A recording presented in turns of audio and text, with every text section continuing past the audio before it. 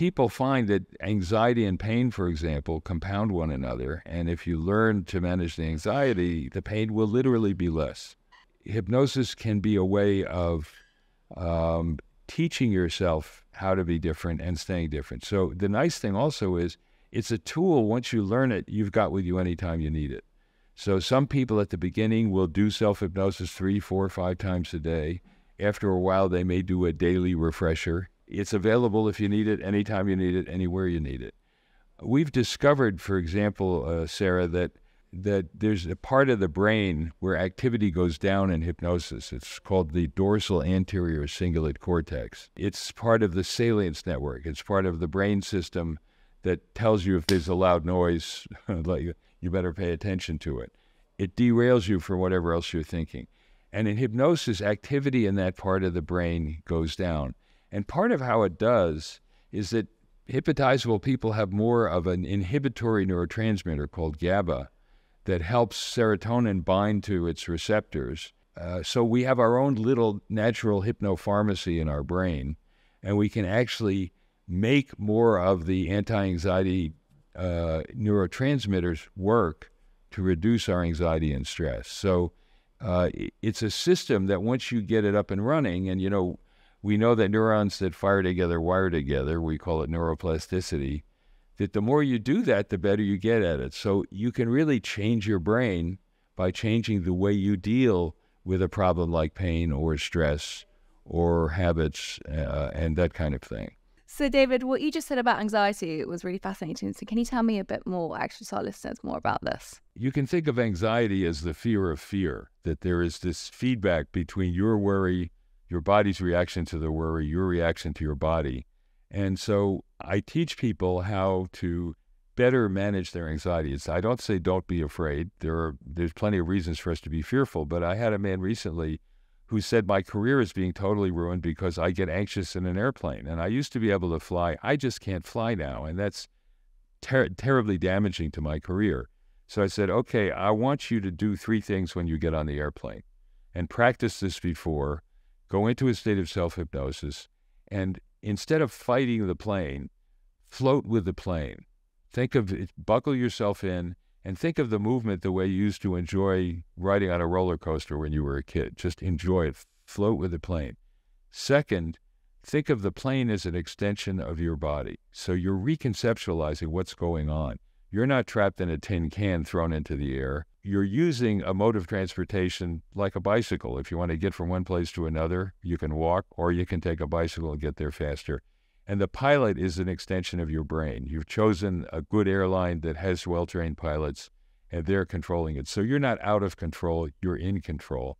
And third, think about the difference between a possibility and a probability. It's always possible that the plane will crash, but it isn't probable.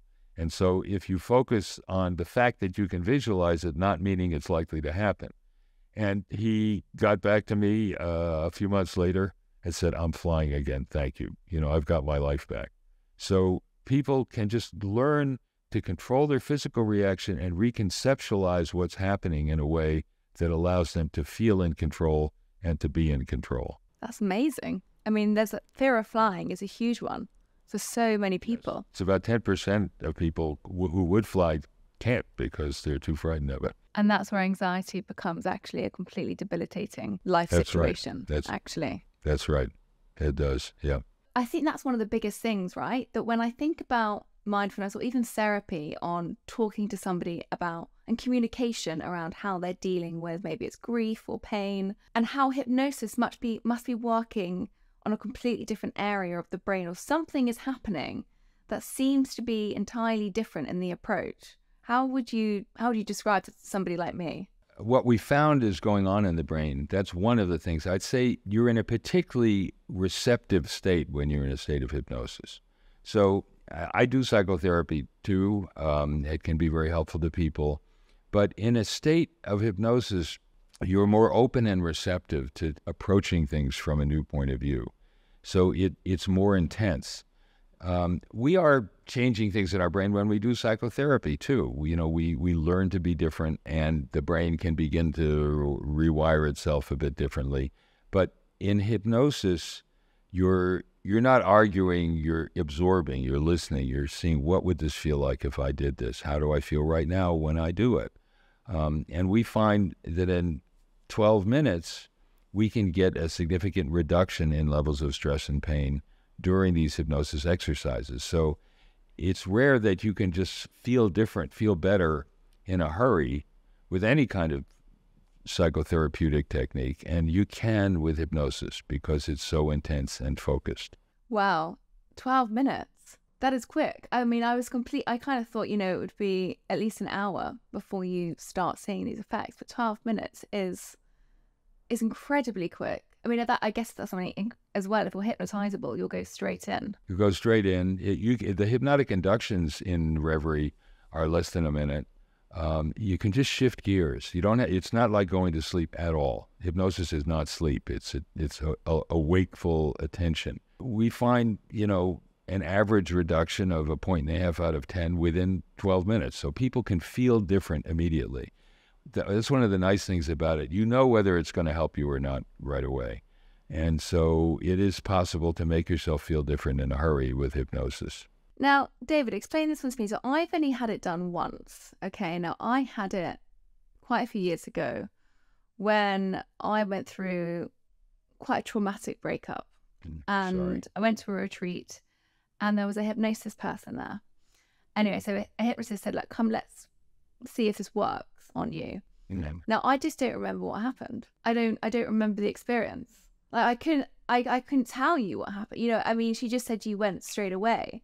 But there's that moment of, obviously I just felt like I went completely unconscious. I obviously wasn't unconscious. I was obviously very conscious and breathing and going through the experience. Is that quite a normal thing? Can people not remember what happens in the experience, or are you aware the whole way through when you're being hypnotized of what's going on, and can you come back and be able to explain it clearly? Well, because I think there's like a real misconception around this. There is. I would be pretty certain that you were aware while it was happening, but your access easily to memories of what happened then seems to be less available to you, and in part it's because there was a shift in context, and we need contextual cues to remember things.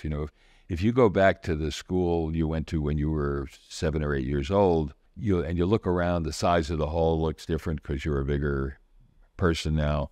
You start remembering things. You open a locker and you remember the stuff you had in your locker. Thanks so much for listening. To hear the full episode, there's a link in the description.